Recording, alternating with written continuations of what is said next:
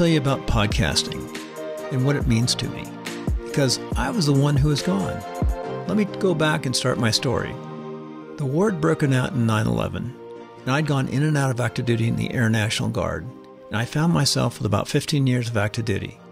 Well, I had the opportunity to go back in the Army where I started and work on a special program. I was between Fort Leavenworth, Kansas, and Afghanistan and Washington, D.C. Well, during that time, I was gone away from my family, but then in 2012, on December 7th, I came back to the United States, and that's where I discovered podcasts. I was the one that had gone. It was the podcast that brought me back. I had been 38 months in Afghanistan over a 5-year period. All I wanted to do is decompress. And this is where I start my story about podcasting and how podcasting can help anybody who's been gone for a long while.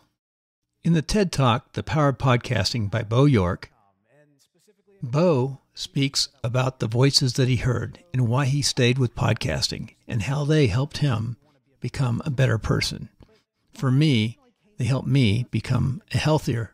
He says over time that the voices he was hearing on podcasts were becoming his friends because he is becoming part of the conversation. That might be kind of weird, but like Bo says, it's common in the podcast community. It brings you a relationship, it brings you understanding, it brings you meaning.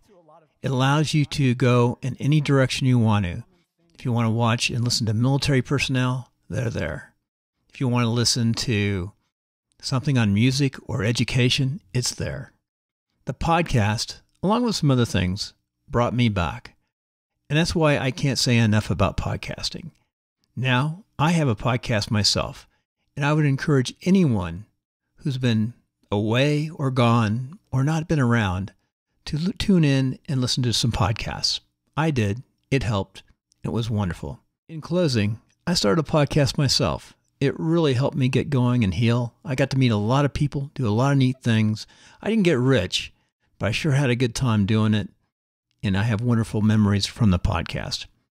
Here's a little sketch from my website, and my first podcast was with my Uncle Earl Conrad from The Greatest Generation. Let's finish with listening to a little bit of that podcast. You know, it's been pretty good for your 95 years, though, other than the war. Yeah, we're awful lucky, Bill.